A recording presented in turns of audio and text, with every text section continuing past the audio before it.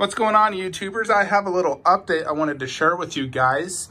You might notice that I've moved my 1/10 scale Iron Studios that used to be up here, and now I have the Loki scepter with the briefcase, which I think looks really good displayed like that because, you know, they go hand in hand together.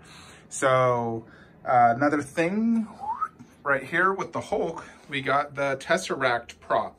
So, you know, each of these have some sort of prop next to them for the most part. And so I put the Tesseract here. They're probably wondering, why would I move my Infinity War props? Now, I am going to show you guys.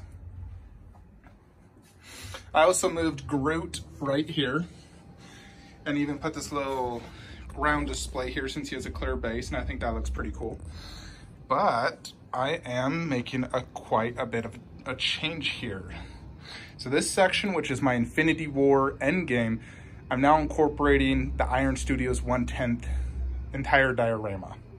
So on this lower back shelf right here, I displayed the 3 additional Infinity Stone props. Right here, I have Hawkeye, and I'm sure you can guess what's gonna go next to it. Red Skull and Black Widow for the Vormir scene when they got the Soul Stone. Above it, on top of these black bases, the Black Order. So got the whole line on pre-order and whatnot. So I'm gonna put the entire Black Order right there. And I put the Endgame Infinity Gauntlet, and then down low, turn on the lighting so you can see it better. So this is gonna be my Endgame setup. Got a bunch of display risers to ensure I can see everything perfectly. So I went ahead and ordered and pre-ordered all the remaining 1/10 scale that need to complete this line, really. Just a few I'm not getting. You know, I should be getting about 5 in next week. Decided to cancel a few pre-orders to fund this. So just redirecting certain statues and getting these instead. You know, I really love these 1/10s. They're incredibly detailed and great paint job and sculpt. Avengers: Infinity War and Endgame are my 2 favorite movies of all time. So I wanted to get this. Every time I looked at that display, I was like, God, that looks so cool. This was the way I could do it. So I won't have all the characters in here, but I will have the majority of them. The other remaining characters are gonna be on the display to the right, which is actually my Infinity War setup. So this one is gonna be my Titan scene. So you got the Infinity War, Thanos. I displayed the Homecoming Spider-Man there because I'll be getting the Spider-Verse Outrider in here, and I didn't want 2 of the same costume. So that works. I mean, he was in that costume in the movie. And then you got these 3 from the fight, getting Drax and Iron Man. And then I will be getting custom made backgrounds and ground drops for both these displays, because that really brings it next level. So I should be getting Hulk, which I plan to display right there. Groot right behind Ant-Man. Iron Patriot with Rocket. On that display riser in the back is gonna be Pepper Potts. So I'm basically putting all the flying characters on display risers so you can see them in the back flying, and then the grounded characters on the ground. And then the way I'll display it, I want all the girls in the middle behind Thanos. And then to the right of her is gonna be Black Panther, Falcon, Bucky, Captain, Outrider, Spideyverse Outrider. I am Iron Man right there. And I'll switch this Thanos with the other Thanos often, depending on how you want to do it. But I am Iron Man right in the middle. Thor to the left, and Hulk. So that's everything I'll display here. Just got these posters in the meantime until I get those backdrops, which I plan to have printed this Wednesday. I thought about going through 12-inch figures who does them custom. I've done them in the past, and he was reasonably priced in the past.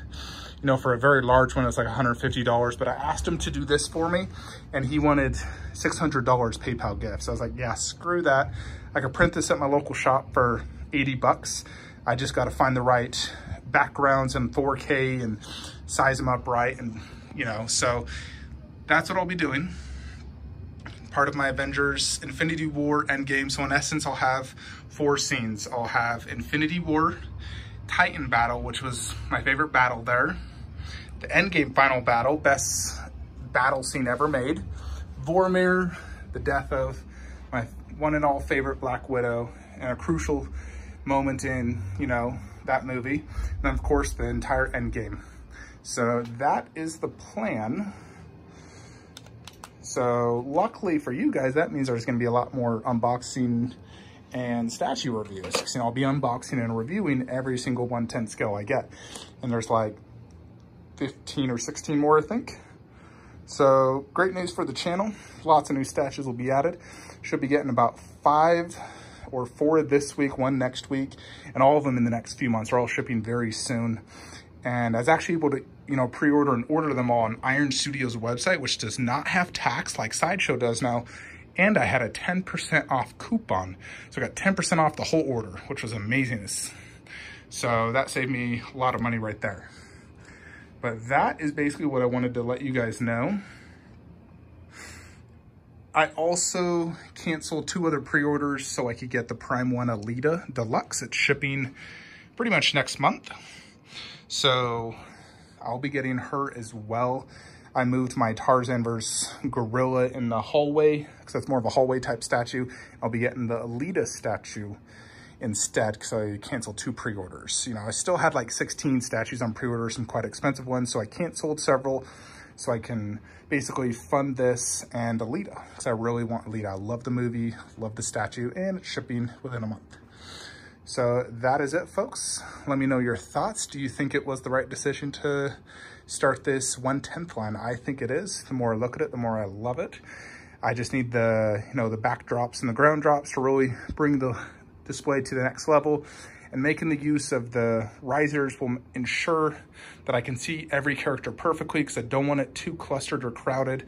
But obviously it is a war scene and the characters are clustered and super close because they're fighting. So it does make sense. So that is it, folks. Let me know your thoughts. Like, comment, subscribe. Have a great day.